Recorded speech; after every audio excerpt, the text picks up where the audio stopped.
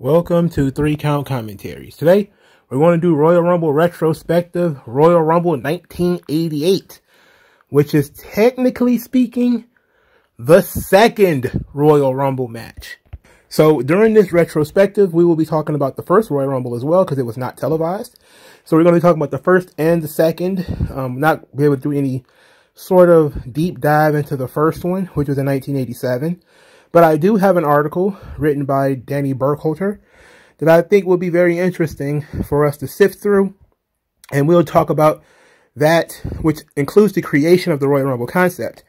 We're going to talk about that, and we're going to go through the 1988 Royal Rumble. So this ought to be pretty fun as far as history is put together. Okay, so from CBS Sports, Danny Burkholder in 2017 did an article where he talked about the lost Royal Rumble.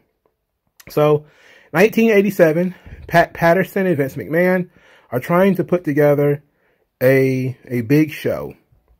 Patterson came up with the idea, of course, and Vince said it was never going to work and it was stupid. So, but McMahon trusted him, and they were going to try out this idea in front of a real audience. Vince learned about the idea of doing a big battle royal. The article mentions the battle royal. I don't think it mentioned the Los Angeles battle royal, which I think was the biggest battle royal of the time. It was usually in early January. I believe it was at the Olympic Auditorium, I want to say it was. I'm going off the top of my head now, not off the article. But Pat Patterson got the idea from doing the big battle royal in January. It came from the California territory. I want to believe it was Michael Abell's territory, or I think it might have been Roy Shire's San Francisco territory, where they started doing yearly battle royals every January. Andre the Giant was a pretty normal appearance. That was a big enormous appearance for Andre at the time. So the idea was to have a big yearly battle royal. Well, not even big yearly battle royal, but just a big battle royal. And they wanted to do it differently. So the idea was to treat it almost like a gauntlet, where they would come in, wrestlers would come in a little at a time. Vince hated the idea, as I just said. But because Vince trusted Pat Patterson, he gave him a little bit of space in order to do it. So at a house show, they decided to have the first ever Royal Rumble match on October the 4th, 1987, in the Kiel Auditorium in St. Louis. So the very same city that the 2022 Royal Rumble will be taking place, St. Louis, is the birthplace of the Royal Rumble match. And as you can tell, it actually came in October. So, first-hand accounts of the show, very few people even know this Royal Rumble even occurred. Because most of the wrestlers don't remember being in it or on the show. So that's something that's very interesting for this article. But he says, quote, "What we know for sure is that the first Royal Rumble was a major disappointment. For many reasons, it just didn't resonate with fans. McMahon's doubts about the Royal Rumble concept appeared to have been validated in a low-risk environment, allowing McMahon to safely balk at the idea of staging a Royal Rumble on TV, where the stakes were significantly higher." Patterson says, "We tried it in St. Louis on a smaller scale. I was not there. I wish I would have been there. They got the concept all mixed up and it didn't work. Then Vince says to me, 'It's not going to work, Patrick.'"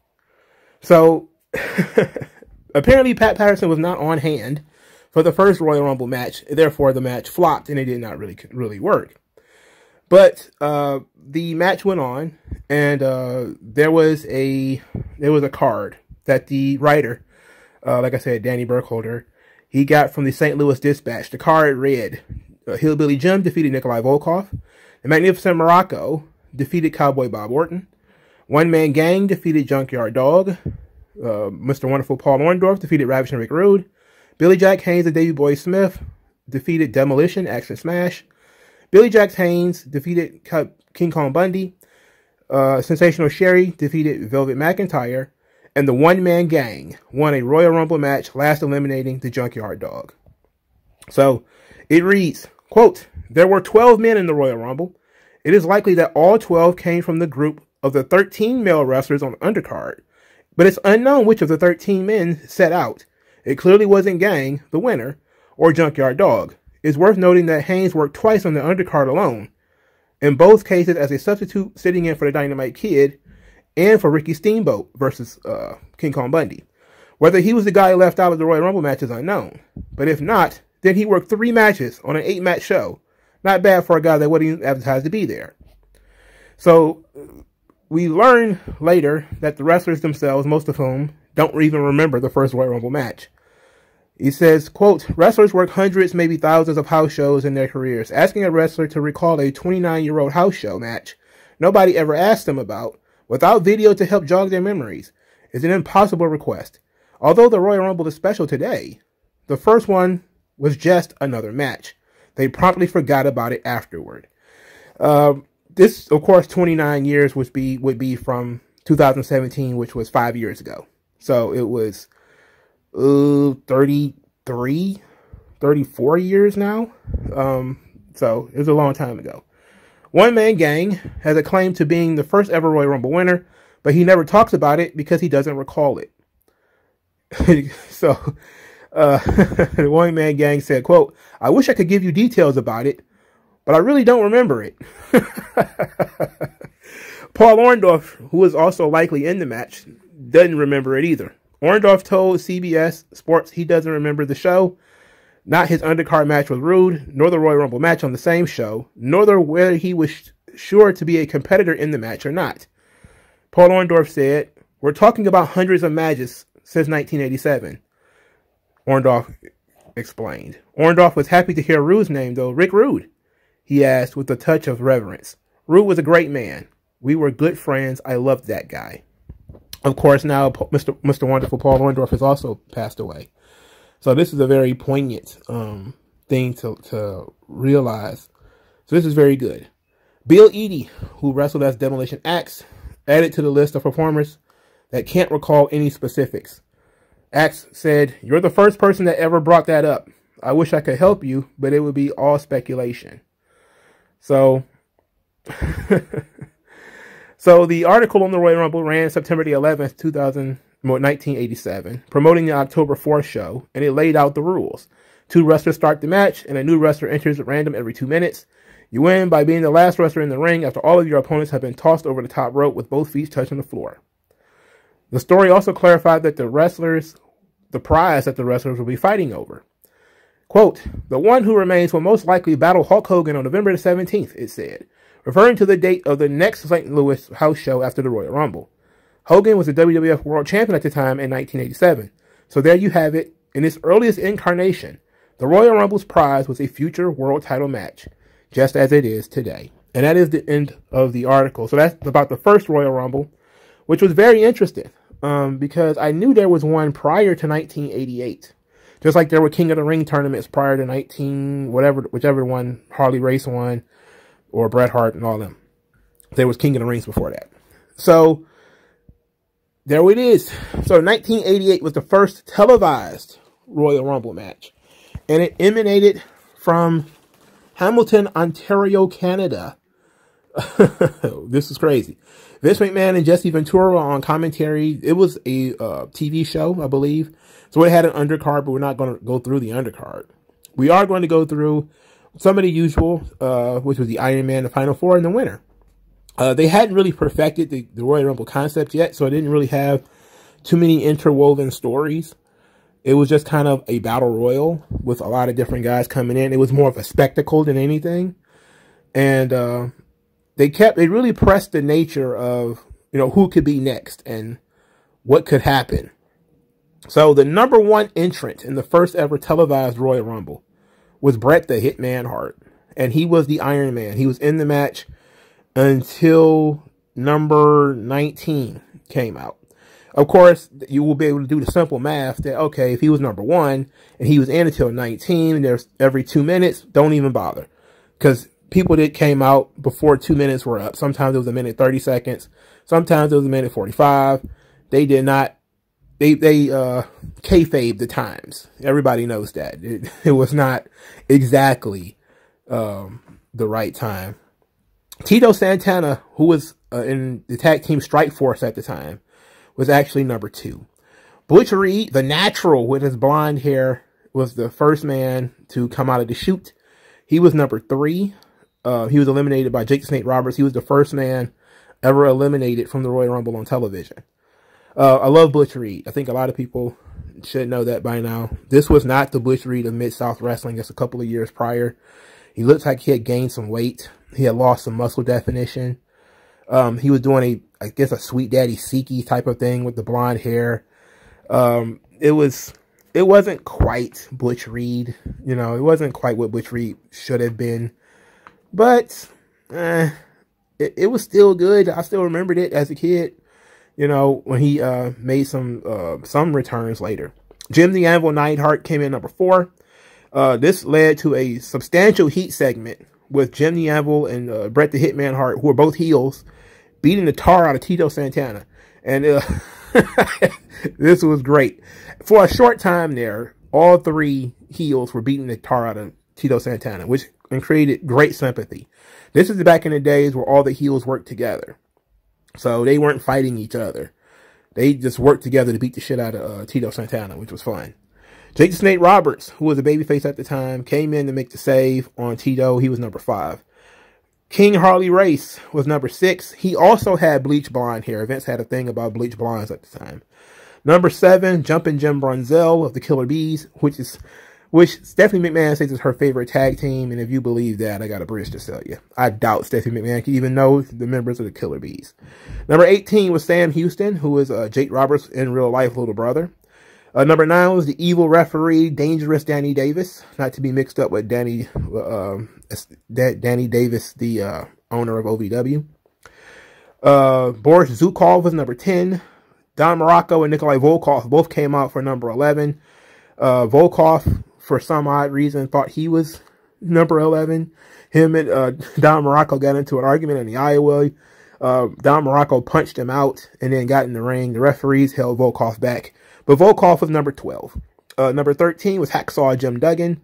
Number 14 was Outlaw Ron Bass. Number 15, B. Brian Blair, the second member of the Killer Bees. Jim Brunzell was already eliminated by this point in time. Number 16 was Hillbilly Jim. Number 17 was Dino Bravo, who set the kayfabe powerlifting record earlier in the night. Dino Bravo, man. Oh, boy. Number 18 was the Ultimate Warrior, which didn't have the great reaction that you would think. But it was 1987, so he wasn't the Ultimate Warrior yet. So it was close, though. Number 19 was the One Man Gang. He came in and started throwing a lot of people out. Number 20, which was the last man in the match, was the Junkyard Dog. So the first Royal Rumble had 12. The second had 20. They hadn't really, again, perfected the concept yet. They did a nice little story at the end. The final 4 were Hacksaw Jim Duggan, One Man Gang, Dino Bravo, and Don Morocco. They did a nice little story where they had One Man Gang and Dino Bravo jump Don Morocco, and he was trying to avoid them, but they ended up beating him up. And they held him, you know, how bad guys used to hold people up. That's what, you know, I miss those days where bad guys used to hold the guys up so you can take the cheap shot. Dino Bravo held him up. So One Man Gang could go and get a running start, and he clotheslined Dino Bravo over the top. Not Dino Bravo, but Don Morocco over the top rope. So that was a nice little spot where the heels worked together. Again, heels working together. Great stuff. So after they successfully worked together to get rid of Don Morocco, who was a huge fan favorite at the time, they went to work on Hacksaw Jim Duggan. They started beating his ass. And then they tried to do it again. They held up Dino Bravo held up Hacksaw Jim Duggan, and One Man Gang hit the ropes. He comes running back. Boom, clotheslines Dino Bravo over the top rope. So it blew up in his face. You know, so it worked the first time. Didn't work the second time. So that leaves Hacksaw Jim Duggan and One Man Gang one-on-one. They fight a little bit, but Hacksaw Jim Duggan is still selling the beatdown. One Man Gang hits the ropes again. He's going to clothesline Jim Duggan over the top rope. Duggan ducks and pulls the top rope down. One Man Gang goes over. So Hacksaw Jim Duggan is the first winner of the Royal Rumble match. not the first ever, of course. WWE constantly says he won the first Royal Rumble match, but they only counted if it was on television. So that's that's the kind of thing that they do. So it lacked the cohesiveness and the story of later Royal Rumble matches, but they were still toying with the concept. It was not completely fully formed yet. Also, Hacksaw Jim Duggan did not get anything for winning. You know, Hogan was the champion at the time, and they were actually building up, I believe, to Hogan and Andre. And so Duggan didn't get a big reward for winning the Royal Rumble. It was just kind of bragging rights. But it was still a fun match to watch if you haven't seen some of these guys in a long time. Or if you just want to see like young Bret Hart really go in there and put in work. I think if you look at the roster, I could probably go through and note how many of these guys are dead. Let's see, Bret Hart alive. Tito Santana still alive. Butch Reed dead. Jim Neidhart dead. Jake Roberts still alive. Harley Race is dead. Jim Brunzell, I believe, is still alive. Sam Houston is still alive. Danny Davis, I'm not sure. Boris Zukov, I'm not sure. Don Morocco, I'm also not sure. Nikolai Volkov, again, not sure. Hacksaw Jim Duggan is still alive. Ron Bass, I'm not sure. B. Brian Blair, not sure. Hillbilly Jim, I'm not sure he's still alive. Dino Bravo is dead. Ultimate Warrior is dead. One Man Gang, I believe, is still alive. And Junkyard Dog is dead. So this was in 1987.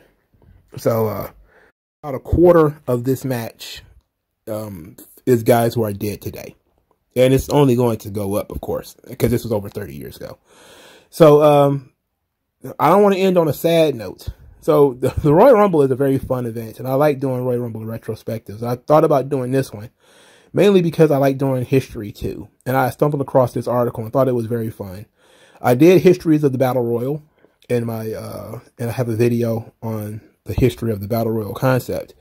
And in one of the videos, I believe it might have been the Andre the Giant video and maybe some of the other history videos I've done, I talked about the Olympic Auditorium Battle Royals, or was it the Roy Shire? Cow Palace! That's what it was. The Cow Palace Battle Royals. That would be San Francisco. Okay, so yeah, San Francisco Battle Royal. It wasn't LaBelle, it was Roy Shire. So, the Battle Royal concept is pretty old, and you know, what they did is basically a formation of that, where they took elements of the gauntlet concept and just created this. But you know, it's always fun to revisit the Battle Royals, and I'm going to do some more Royal Rumble retrospectives. Try to knock out one more before the actual event itself. Thank you guys for listening. Like, share, and subscribe, and I'll talk to you guys later, man. Peace.